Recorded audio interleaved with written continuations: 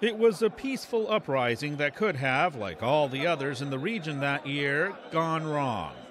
On Friday in Oslo, the Nobel Committee in Norway recognized the quartet's role.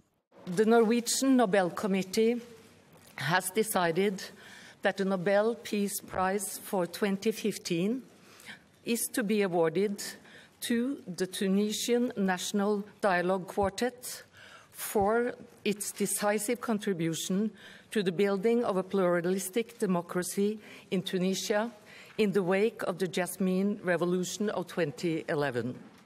The quartet includes labor unions, the Tunisian Human Rights League, and the Tunisian Order of Lawyers.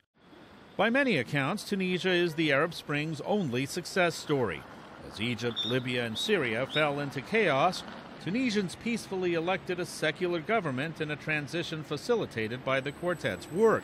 It established an alternative, peaceful political process at a time when the country was on the brink of civil war. It was unclear in those early days of 2011 which direction Tunisia would take. The Nobel Committee said it hopes the country will serve as a model for others.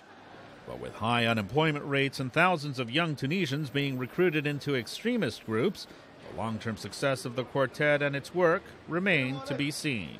Ramirez, VOA News, London.